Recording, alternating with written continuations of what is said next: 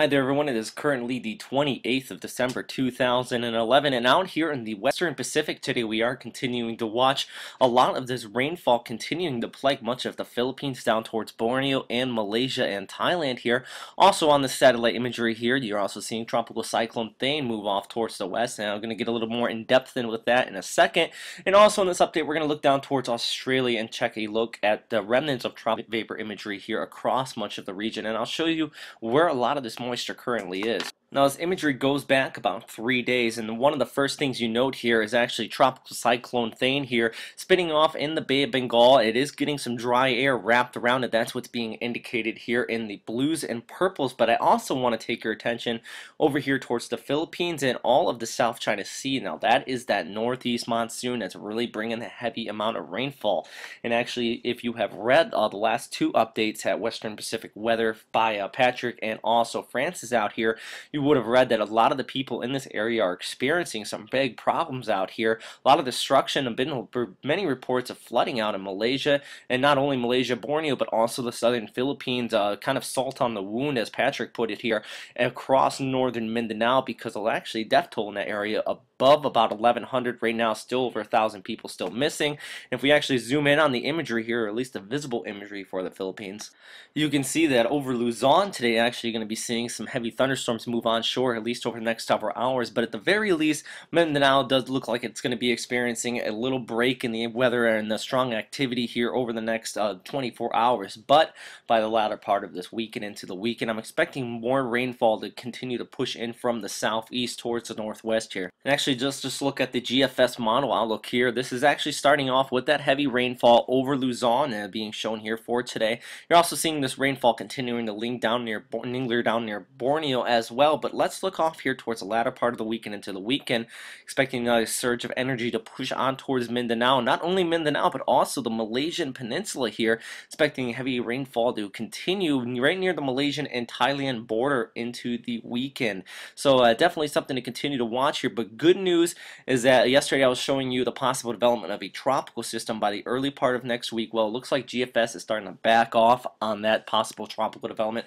No gaps is still hinting at it out here, so something to continue to watch, but at the very least it does look like the models are starting to pick up on the fact that it's a little bit far south and a little extreme for a tropical cyclone to development. It's not unheard of, as we saw with Washi. That remains south of 10 degrees north during its entire existence, but it really doesn't look like it likely would happen. But at least for the meantime, still expecting that monsoonal flow to push across Mindanao there, so definitely something to continue to watch, and there is still the potential for even more flooding in that area. But let's push out here towards the west, and one good news actually, at least with Tropical Cyclone 06B here, or Thane, is that it's sucking up a lot of the moisture out of Thailand here and also the Malaysian Peninsula. So at this time you are seeing a little break in the activity, at least until the latter part of this week, as we already noted, because Thane here is sucking up that and moving off towards the west. Now this storm at this time is seeing about winds of 60 gusting up to 75 knots right near the center of circulation, and if we pull up microwave imagery on that from 00 Zulu this morning, you can see it was developing an eye here just for a short duration of time, though it does look like it's starting to be battered by vertical wind shear from the north. So this eye development doesn't seem like it will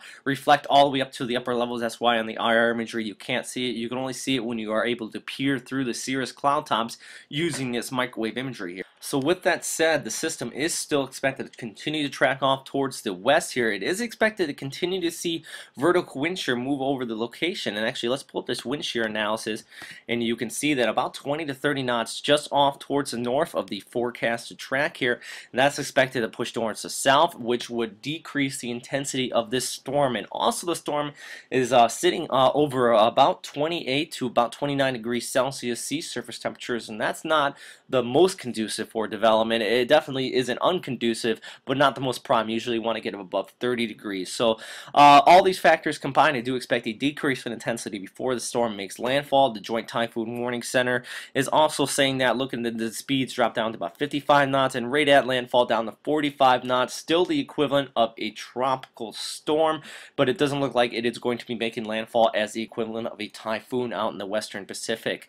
But at this time though, one of the main factors with the this storm is also going to be the heavy flooding out here, and really any location specifically on the right side of it here, off towards the north, basically north of Chennai, and also around the metropolitan area where you have a lack of good drainage out there. You could see some localized flooding and even widespread flooding right near the center of circulation as this storm moves on shore. So don't take this storm away from your mindset, especially if you do know that it is forecasted to weaken. But speaking of tropical systems and the high rainfall potential, we're continuing to watch the remnants of Cyclone Thane out here in the Gulf of Carpentaria, and at this time this doesn't look like it's going to redevelop into a significant tropical cyclone, about a category 1 cyclone, but the rainfall as this moves off towards Queensland is definitely going to be a major factor, specifically for the towns on the east coast here, as that moisture wraps around Australia here and pushes across the reef onshore down there in Innisfail, Cairns, and also towns. You could see the potential for that flooding, but also on the eastern side of the Gulf of Carpentaria here,